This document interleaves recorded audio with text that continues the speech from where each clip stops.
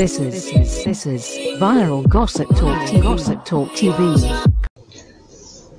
Okay, now Son of Anarchy creator Sutter reveal how it felt to see wife Katie Segar's character be killed on screen. If this is your first time of joining us, please do well to click on the red subscription button as well as the notification bell to get updates as soon as they come.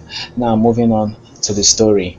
One of the most talked about scenes that unfolded during Son of Anarchy illustration runs of Jack Steller finally turned on his mother. Also, feeding question as it usually does on Twitter, the series creator Sutter spoke about the major scene which also featured his wife Katie Segar seeing her time on the series come to an end. A father asked Sutter, who previously shared how he came up with the series, tied to how it felt to see his wife filming a scene in which she dies and whether or not it took a toll on him. This wasn't the only question that came his way in regards to the teller's mother and son relationship.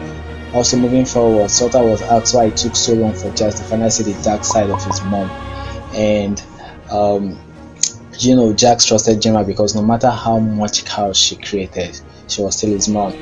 And also that's why Gemma knew when Jax found out about the betrayal, he could only do one thing.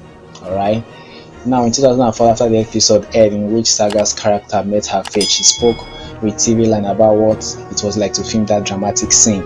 She described it as a very emotional scene to film. Alright, so thank you for watching. If this is your first time, please do us well to subscribe and click on the notification bell. It's Viral Gossip Talk TV signing out.